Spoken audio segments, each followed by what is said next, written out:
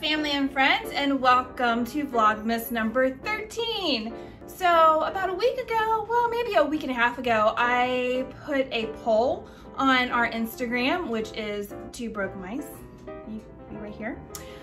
You can follow us on Instagram. So I did a poll to see if you guys want to see me make lady locks or boozy chocolate covered cherries. Well, 60% voted boozy chocolate covered cherries and 40% voted for lady locks. So that's how I got the boozy chocolate covered cherries. So I haven't made these in a long time.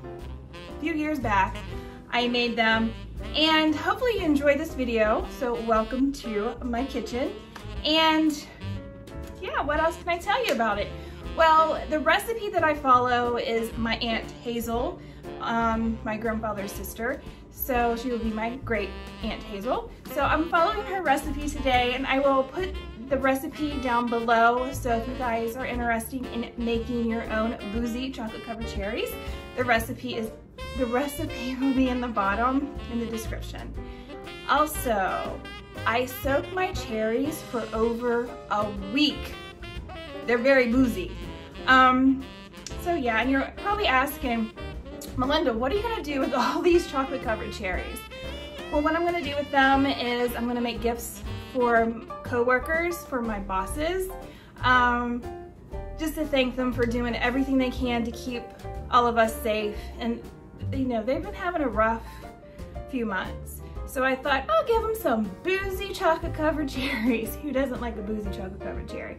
So yeah, so I'm just gonna narrate what I'm doing, and hopefully you enjoy this. And thank you ever so much for watching our videos. If you like this video, please give me a thumbs up. It really helps.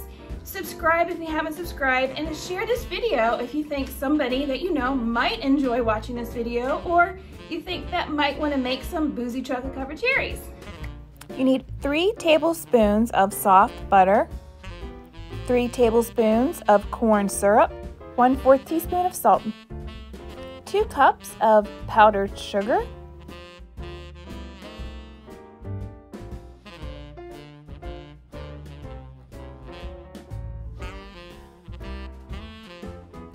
so I used a strainer to shift my powdered sugar to get all the little bumps out. You take your 3 tablespoons of soft butter, and this is where you want to start adding all of these 3 ingredients together. This is the salt,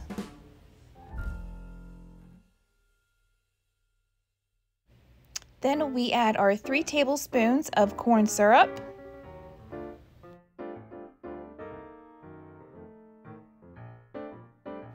mix these 3 ingredients up to make a nice creamy paste to add to your 2 cups of powdered sugar.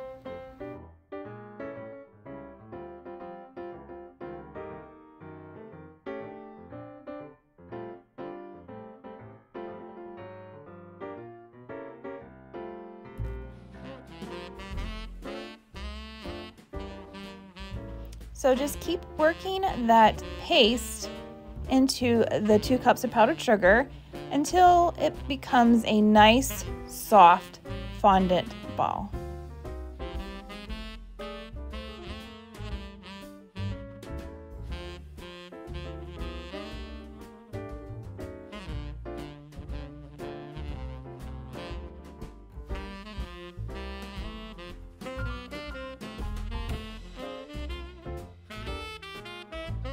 So I'm going to use 2 pounds of almond bark and some white chocolate to cover my cherries.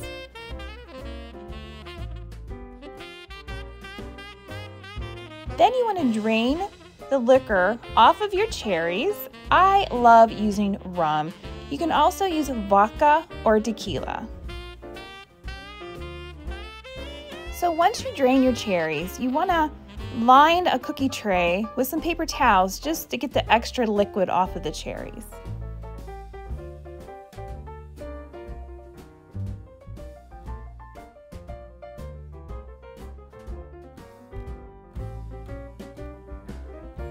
Then you take your fondant and you want to measure out 1 teaspoon little balls.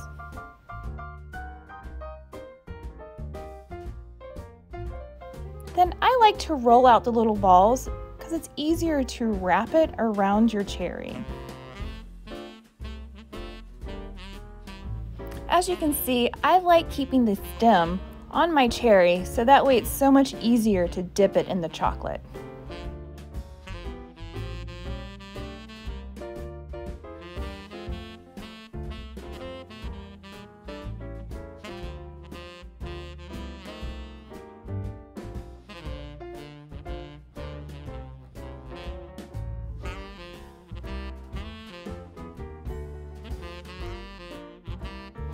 Once you have your cherries covered, then you want to take the cookie tray and stick it in the freezer for about 3 to 4 minutes. Then once your cherries are nicely frozen, then you're ready to dip them in chocolate.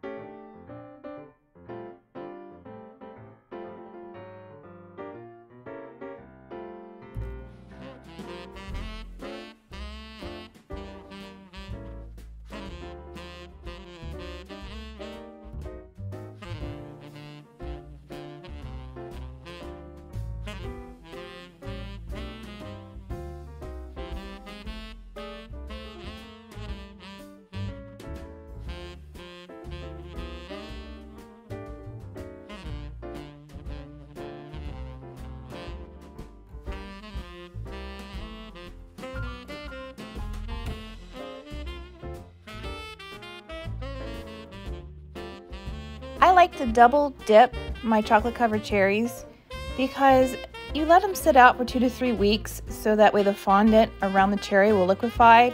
And just in case you have a little hole, I don't like having any leaks. I love drizzling white chocolate on my cherries. They make them look so beautiful.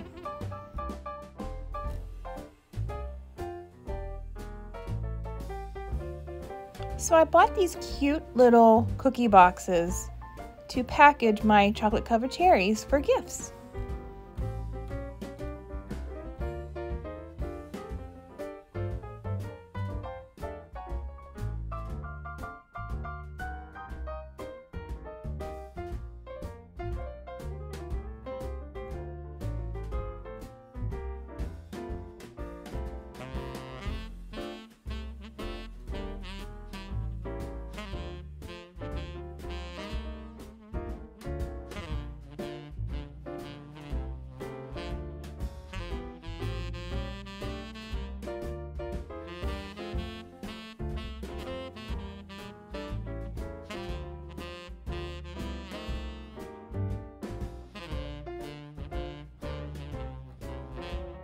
Comment down below if you've ever had a Boozy chocolate covered cherry.